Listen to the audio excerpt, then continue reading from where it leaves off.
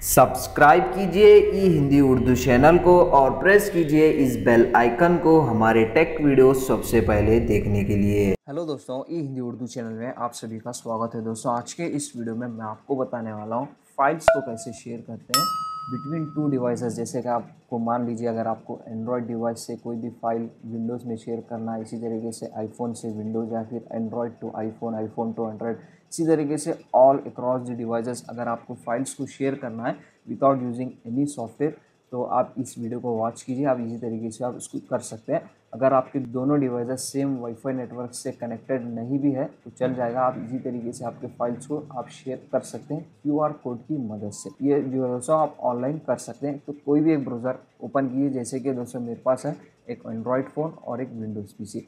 तो जैसे आप अपने विंडोज़ में कोई एक ब्राउज़र ओपन कीजिए इस तरीके से, और आपको गूगल में सर्च करना है FLA फला ड्रॉप, इस तरीके से सर्च कीजिए और इंटर हिट कीजिए और इसकी जो फर्स्ट लिंक है दोस्तों वो ओपन कीजिए। ओपन करने के बाद यहाँ पे आप देख सकते हैं गेट स्टार्टेड, तो जस्ट उस पर क्लिक कीजिए। यहाँ पे एक जो है दोस्तों QR कोड जनरेट हो जाएगा, आप यहाँ पे देख सकते हैं। उसके बाद आपको जाना है नेक्स्ट डिवाइसेस में। जैसे कि मैं यूज़ कर रहा हूँ एंड्रॉयड डिवाइस, तो वहाँ पे भी आपको कोई भी एक ब्राउज़र ओपन करना है। अगर आपके पास कोई भी ऐप है आपके डिवाइस में QR कोड स्कैन करने के लिए तो आप उसको यूज़ कर सकते हैं। मेरे पास कोई ऐप नहीं है तो मैं ऑनलाइन इसको स्कैन करूँगा। तो जस्ट गूगल में सर्च कीजिए ऑनलाइन QR कोड स्कैनर, इस तरीके से सर्च कीजिए और इसकी जो फर्स्ट वाली जो लिंक है दोस्तों वो ओपन कीजिए। ओपन करने के बाद आप इसको कैमरे की परमिशन दीजिए आपकी, और जस्ट इसको स्कैन कीजिए इस तरीके से। स्कैन करने के बाद दोस्तों वो ऑटोमेटिक वहाँ पे आपको जो है इसका जो वेबसाइट का जो URL है वो जनरेट करके आपको देगा। तो जस्ट उस पर क्लिक कीजिए, डायरेक्ट आप जो है दोस्तों वो वेबसाइट पर चले जाएंगे। आप यहाँ पे देख सकते हैं, ये देखिए। उसके बाद दोस्तों यहाँ से आप ईजी तरीके से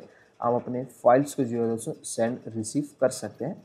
तो यहाँ पे आप देख सकते हैं दोस्तों आपके पीसी में भी ये वाली विंडो ओपन हो गई है और आपके एंड्रॉयड डिवाइस में भी ये वाली विंडो ओपन हो गई है। अगर आपको एंड्रॉयड से पीसी को ट्रांसफ़र करना है तो जस्ट ड्रॉप और सेलेक्ट फाइल्स पे टैप कीजिए। इसी तरीके से अगर आपको पीसी से एंड्रॉयड को ट्रांसफ़र करना है तो जस्ट ड्रॉप सेलेक्ट फाइल पे आपको क्लिक करना है। जैसे कि फॉर एग्जांपल अभी मैं जो है एक इमेज आपको सेंड करके बताता हूँ। तो आप यहाँ पे देख सकते हैं दोस्तों ये इमेज मैंने सेलेक्ट किया है और जस्ट वहाँ पे जो है दोस्तों वो इमेज जो है सेंड हो जाएगी। आप यहाँ पे देख सकते हैं बहुत फास्ट हो जाएगी। आपके फाइल के साइज़ पे डिपेंड करेगा कि कितना फास्ट हो गया, और आपके इंटरनेट स्पीड पे डिपेंड करेगा कि कितना फास्ट ट्रांसफ़र हो जाएगी। आप यहाँ पे देख सकते हैं।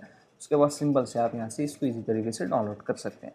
तो ये एक इजी और एक काफ़ी यूज़फुल सा मेथड है दोस्तों। आप इजी तरीके से आप अपने फाइल्स को दो डिवाइसेस के बीच में इजी तरीके से मेथड से ट्रांसफ़र कर सकते हैं। तो उम्मीद करता हूँ आपको ये शॉर्ट सा सिंपल सा वीडियो पसंद आ गया हो। अगर आ गया हो तो लाइक कीजिए, शेयर कीजिए, सब्सक्राइब कीजिए, क्योंकि इसी तरह के अमेजिंग इंटरेस्टिंग डेली वीडियोस हम आपके लिए लेकर आते रहते हैं। इस वीडियो के रिलेटेड जो भी डाउट्स है दोस्तों आप अपने डाउट्स को कमेंट सेक्शन में क्लियर कर सकते हैं। Thank you.